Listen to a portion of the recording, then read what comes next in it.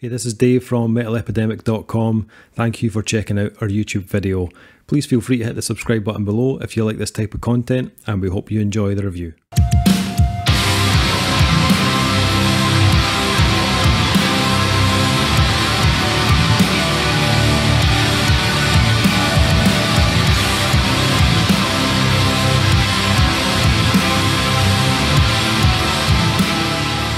What's up? Dave, Duncan, Kyle from Metal Epidemic, back with another album review. For this review, Duncan, Kyle and I have been checking out the new album from ethereal rock group SOM. The band's new album, The Shape of Everything, will be released on January 21st on Pelagic Records. So, this is album number 2 from SOM, which follows their 2018 release, The Fall, and also their 2021 EP, Awake. The band is comprised of current and former members of Constance, Junius and Grammy nominees Caspian.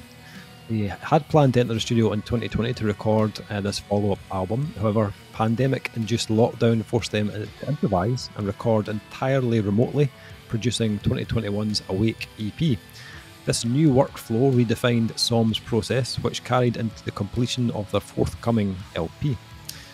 This album was recorded, mixed and mastered by vocalist-guitarist Will Benoit at his own Radar studio in Connecticut, New England's first solar-powered recording facility.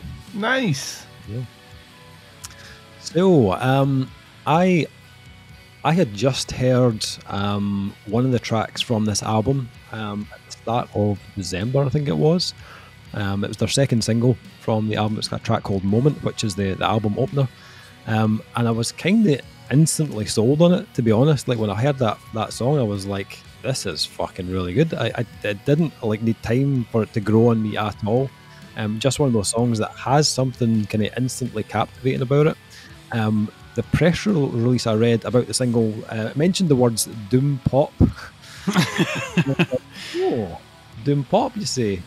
It's not a bad attempt at, summing up their overall sound, but this, as an album, it does have other styles kind of blended into this. You do have a little bit of kind of post-rock, a little bit of post-metal, and there's also a little bit of a kind of alternative metal kind of type vibe coming into this as well. The sound on that kind of opening track is very ethereal. It's loaded with atmosphere and has a bit of a kind of post-metal kind of type sway to it. But it's also got a kind of modern kind of metal streak to it as well, almost in a kind of Deftones-esque type way. The riffs have this kind of, as I said, a kind of alternative metal type bite to them. It's very kind of chunky, kind of metallic sounding. There's a wee touch of Devin Townsend in there as well, just a wee smidge. But it's very well balanced musically, and the chorus from that track is one of those tracks that just kind of grabs you and gets into your head. And when I heard it, it kind of reminded me of Junius. It's not a kind of million miles away from that sound. Will Benoit, he was also in that band. They have that same kind of crossover type sound, taking that kind of alternative metal and coating it in something, with a lot of atmosphere and a very post type way. The second track, Animals, some of the kind of chord choices and the way they emphasise kind of each note of the chord, it did feel reminiscent of Constance, which is obviously another band that's linked to this one, but it's mixed with a more kind of riff heavy sound. Almost, there was a little bit of kind of Mountaineer as well going on in that second track, just and a lot of the kind of picking of the guitar, of the notes and the chords and stuff. So you do get there's a little bit of a kind of sludgy kind of post-metal tone on that track. I think what I kind of enjoyed about this most was just the kind of huge sound and the amount of different textures and on offer on this one. It's very much an album that I felt kind of immersed in because of its size. But once you're in it, it's quite a kind of cathartic release. It's kind of like lying in a warm bath. It's quite restorative is the word I would use. Even though it has its heavy moments, it's still quite a relaxing kind of album. And I think that's due to a lot of the kind of slower tempos, and there's a lot of nice kind of uplifting chord progressions. Also the production as well, which is it's been kind of carefully crafted to like accentuate, you know, that big kind of atmospheric side of the band. And I think they absolutely nailed that. Even on the bigger, more kind of riff heavy tracks like Clocks, it still sounds huge. Same with Heart Attack, which is track 7. It had like a almost like kind of evoked that like kind of Diamond Eyes or Gore kind of era Deftones type sound and some of the kind of thicker riffs. Vocally though, I think it's a very well executed release. It does kind of stick within a similar kind of style for the majority of the album, but that kind of melodic, very kind of shoegazy kind of style vocal kind of suits the music. It reminds me, at times I was listening, I think it sounds a little bit like Dominic Palermo from Nothing, and at times Ryan Osterman from Holy Fawn as well, kind of similar, but and they're both great vocalists within the genre, so that it wasn't a bad thing at all. There was like an odd moment where I heard a bit of what's his name, Claudio Sanchez from Coheed and Cambria as well. There was like what kind of hints in his just certain words or like phrases and stuff. I was like, oh, that's a wee bit like. But I think he's got a kind of like a kind of fragility to his vocal tone that kind of draws you in. You know, it's very believable, especially like tracks like Wrong, which was a kind of particular highlight for me. I think he nails that kind of emotional side perfectly. I think like this is a step forward for this band. After listening to their previous release, I think there's more personality on this album compared to The Fall from 2018. The Deftones influences on that first album were far more apparent on that album than this one. Here it's still there, you can still hear it, but it doesn't feel quite as like prominent or on the nose. You can hear they've tried to pull the tracks more towards the kind of shoegazy side of things or kind of post-rock side of things without removing that part of themselves from that they had on the earlier releases. I think the production feels better in some ways as well. Feels bigger for sure. Especially noticed it in the drums. They feel punchier. Although some of the drum sounds were a little bit kind of, I don't know, a little bit kind of one-dimensional, I felt. The snare in particular, I don't know, there was something about it, just didn't have much kind of depth or, you know, a lot of kind of dynamics to it. I think when I was listening, I was thinking a more kind of like natural or more kind of resonant sounding snare might have opened that drum sound up a bit more. But, you know, that's just personal preference. I thought the kind of level of like kind of vocal ambience, I thought that was spot on. I really liked the way the vocals were mixed. Almost like at times I was listening, it sounded almost like two like vocal takes. Like one panned slightly left, one panned slightly right, you know what I mean? And it made it feel more like kind of spacious, if that makes sense. The bass is also really well placed in the mix as well. We've got a lot of nice bottom end, but it doesn't disappear into the background or feel like overpowered. Yeah, this was a very enjoyable release. I liked it from the kind of first single that I heard. So I was like very interested going in. I think if I had any like kind of small criticisms towards it, the kind of tempo of the album can be quite repetitive. It doesn't really kind of move out, you know, out with a kind of certain gear. And rhythmically it is, you know, pretty similar throughout. But you know, that's fine. It's probably more to do with the kind of the genre than anything else. But I think maybe because of that, it stopped a couple of the tracks from being more distinctive on the album. There was a couple kind of blended into one another occasionally. I think they do kind of change the level of heaviness, which works on some tracks, but on others it did get a little bit familiar, but it wasn't a huge issue, to be honest. Still a very enjoyable listen, and I think the melodic kind of vocal hooks are good enough to keep you coming back to check this one out again, to be honest. Yeah, I enjoyed this. I just think like January is shaping up to be pretty fucking awesome for new albums, actually. I'm quite impressed so far. How did you guys go on with this? Duncan, what did you think? It's an interesting one, isn't it? Tell me more. Just a bit. I mean, on paper, looking at this, listening to the sounds, the influences, and all the rest, I should have taken to this a lot more than I did. Okay. And I'm still trying to work out exactly the point that it doesn't all fully come together for me. You've already done a really good job in mentioning like key influences on there. I got, when you were mentioning Devin Townsend, I got more of, he produced that 4-Stroke Barn album. and it shares a lot, specifically with the guitar, the heaviness of the guitars against the rest of their sound. Shares a lot in common with that, but the kind of 4-stroke Baron is the more ostentatious, eccentric version of what these guys are doing here. I think vocally, once again, you're stealing a lot of my thunder here. Interestingly enough, and I'll hand in my cool card right now, Kevin Palmer from Trust Company. There's a throwback. Very, very. He's got a breathy. The way he sings is a very breathy tone, and that was one of the things that made me tolerate that very average new metal band longer than I should have. Is the vocals were not like super aggressive and whatnot. He had this very kind of soft, breathy tone that could have easily been plucked from there and been put in like an alt metal band, and it would have worked just as fine. Back. Okay then. He is jumping away, and he's back. I'm never sure whether or not he's doing a gimmick joke or if he actually just pulled his headphones out. My laptop just said it was going to shut down. I forgot to switch it on at the wall. Nice. Apologies. There we go. I thought you were doing the dramatic. I've had enough of this. Sorry. Trust Company. Fuck this guy.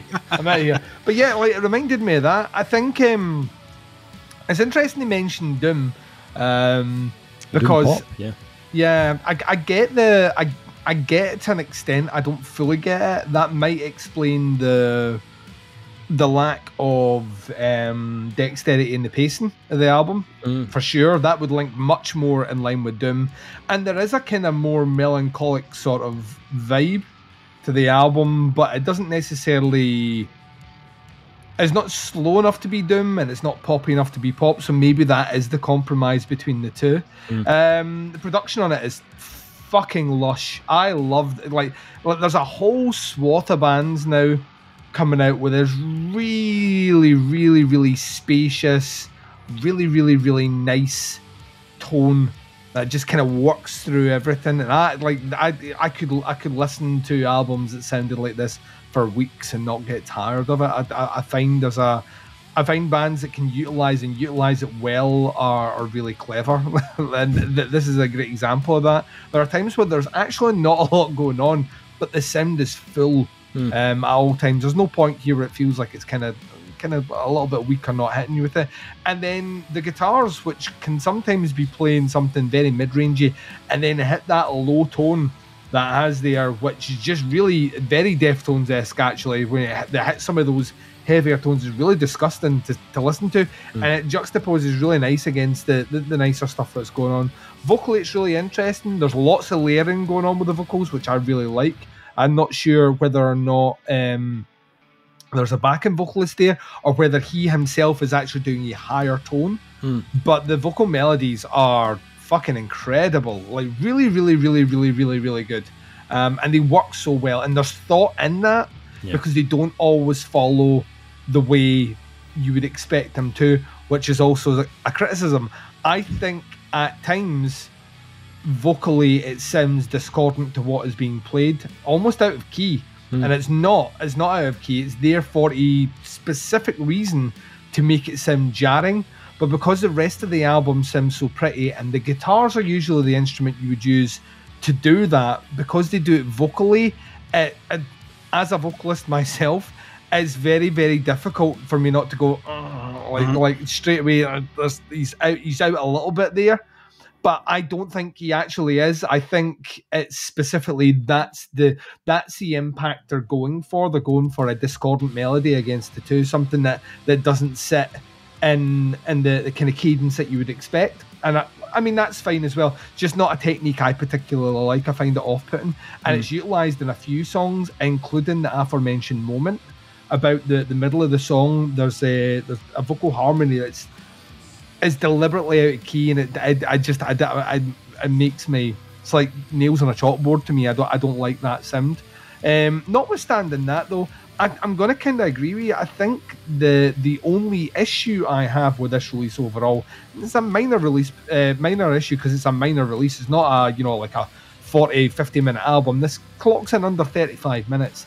Is that there isn't always enough to differentiate the next track that's coming in.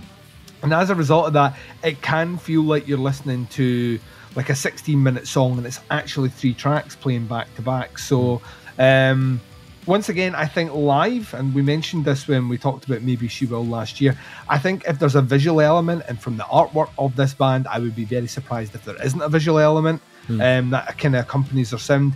That changes in a live setting and makes a lot more sense. On an album, sometimes just having something, even if it's like a sample clip, or stripping it in instrumentation in favour of one instrument kicking you off, can sometimes separate those songs. But I'm kind of nitpicking. I'm like deliberately trying to pick out things that I can knock it down from, because the core of this band is great, and we're in a really interesting time. This is kind of it's almost the shoegaze effect of bands not sounding like shoegaze, but utilising all the tools and techniques of shoegaze bands, which I'm really interested to see how that continues on, because they're obviously mixing a more doomier element with it. We've already heard it mixed with elements of black metal. Plenty more genres that we can mix it in with to see where it goes. But yeah, SOM are on my radar now. I think it's I'd be loath to say I love it. Right. But I think there's a lot on this to love, and I think this is one I will probably come back. It's like an enigma, like a puzzle that I'm going to come back to more throughout the year to see if I can kind of crack what it is specifically about the album that doesn't make it a 5 for me. Because there's something there, and it's not just that vocal melody thing, and it's not just the definition between tracks. There's something else that's holding it back for me, and I'm not quite sure I know what it is yet. Kyle? Yeah, I'm on the same sort of page. I mean, production-wise, it sounds amazing. It's really, really nice and pleasant to listen to, even though it's metal and it's got its discordant parts and all this stuff. It's really, really an interesting listen if you dig deep, and like you can hear everything from the bass to all of the ambient stuff on top, with all the reverbs and the guitars and the vocals and everything. But yeah, I think rhythmically it could do with a little bit more variation. I felt myself listening, get about halfway through going, it's been pretty similar so far. I mean, it's not to say the songs are bad or badly written or anything. They're quite good, and if you listen to each song on its own, you can pick out all the different parts and everything. Nothing really blends together too much until you listen to a song back to back, just like it's been mentioned before. It's yeah, things get a bit, it's not samey, but it's just a bit, it's so similarly rhythmic. All the tempos are quite similar, if not the same. It's difficult to like just tell them apart, especially if you've got it on in the background. If you're not sat there actually paying attention to it, it can be like, oh, okay, 3 songs have gone past, I haven't noticed. But I quite enjoyed it for a lot of reasons. Like you said, it's like sitting in a warm bath. It just sort of washes over you, and you can just sort of relax to it and sit down in a dark room with it in your headphones and have a good time with it. It's not, it's not a bad album by any means. The one that grabbed me was Moment, definitely Moment. I mean, even that discordant part in the middle, I love discordant stuff. So I'm totally opposite to Duncan here. If I hear someone singing Deliberate Key, I'm like, yes! Because one, that's really hard to do, and two, for some reason, it just hits me right in the gut with the feeling of, oh, fucking love it. The thing is when it's so clever how they do it, which makes me like frustrated, because the bit before is spectacularly counterpointed, and then it's a slight change down that makes it like unpleasant to listen to, and then it corrects itself, but not like I've hit the no, that's not it should hit.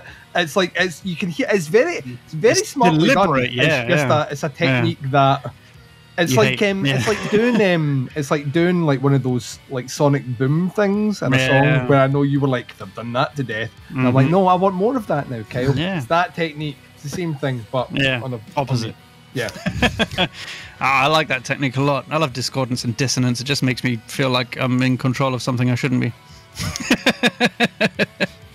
No, I had a good time with this one. Maybe not my favorite thing I've ever listened to in the world ever, but it's absolutely very far from my worst hated thing ever. So it's like somewhere in the middle. Like I would definitely listen to it again and go back to it and see. I look forward to what they do next. And then, have they done stuff before? Did you say? An album and an EP.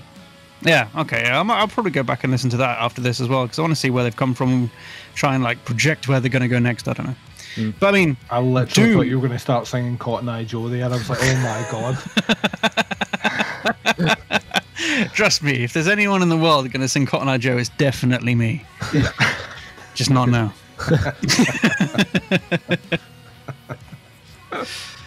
Okay. So what are we thinking ratings wise for this new one from SOM? This could be really interesting. Yeah. I did enjoy this. Like, I did enjoy this album. And as I said, there are moments where it feels a little bit kind of repetitive, just, you know, in the kind of flow and the kind of rhythm of the album. It does change in heaviness, though, so there are parts of the album that completely stand out, and there's vocal hooks on certain tracks that kind of remind me of, you know, oh, that's track 3 or that's track 5 or whatever. So there are moments like that, but then there are moments where I think, like, am I on a different song or am I on the same song? But I think what they're doing is quite different. Like, there's not a lot of bands sound like this. You know, there's little things that will remind you, but they're not, you know, there's not another band that sounds like SOM, if you know what I mean, either. So yeah, I think it's a very solid album. I'm going to go 4 out of 5 on this one.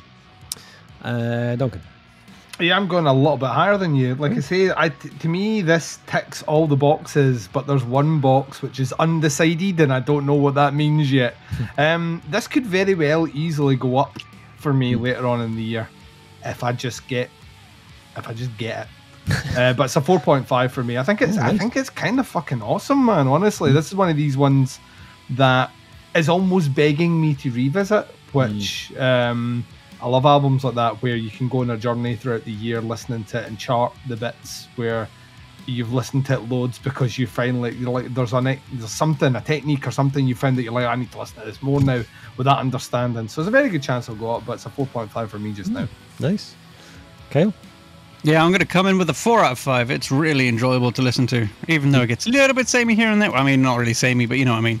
It's it's really, really good to listen to, especially, like you say, on the re-listen. It's very rewarding. So, yep, 4 out of 5. Okay. Nice. So this one drops on January 21st on Pelagic Records. The album's called The Shape of Everything. If you want to check the guys out, I will put links below to their Facebook and to their Bandcamp so you can check out pre-release. Let us know what you think once you've heard any of the singles. I'll put a link below to one of their most recent singles. Check it out. Let us know what you think. Once the album drops, stick some comments in below. Happy to hear your thoughts and opinions on it. That is the review. Thank you for checking it out. Much appreciated. We'll be back with another review very soon, but until then, take care. Speak to you soon. Bye, everyone. Bye.